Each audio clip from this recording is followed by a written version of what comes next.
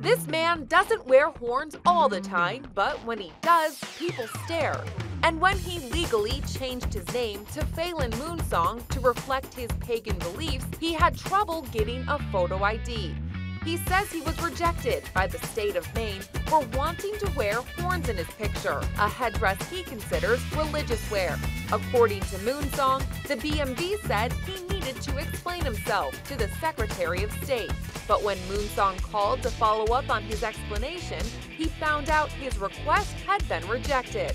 MoonSong contacted the Maine Civil Liberties Union, and the next time he went to the BMV, the clerk took his photo. The state says it didn't originally know the horns had religious significance. MoonSong says they did. Either way, he received his new ID last week, and no matter what people think of his spiritual antennae, he'll continue to use them as a way to clarify his beliefs. For InsideEdition.com, I'm Kelly Nealon.